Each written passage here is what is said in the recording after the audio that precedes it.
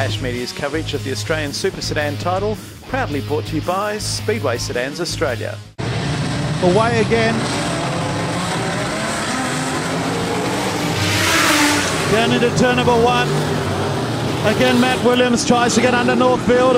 There's plenty of red glow underneath the 5 car in 4th place of Gary Pagel. A big flame right underneath it the whole way round. It's Northfield from Williams. I think the exhaust might be about to catch on fire in car 5.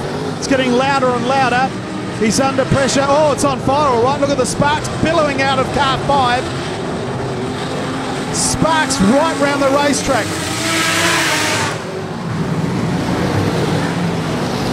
Meanwhile, back at the ranch, Northfield and Williams, a huge big fireball. Lee Williams can't get past.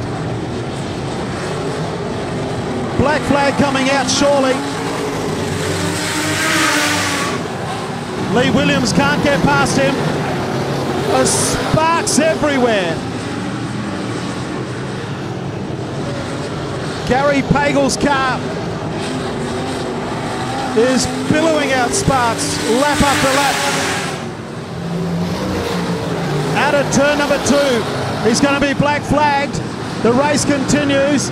Out in front, it's still Northfield from Williams, distracted by Pagel. Black flag is out. Williams can't get past him.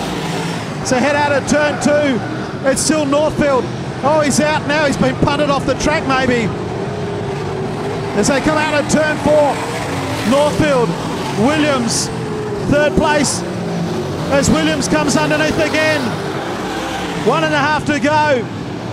The 4 of them are going to qualify well clear of the rest of them.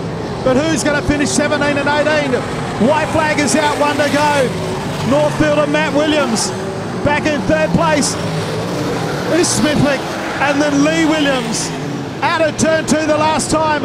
An eventful B main, but Gavin Northfield has led throughout, and a great drive by Gavin Northfield. He'll qualify, as will Matt Williams.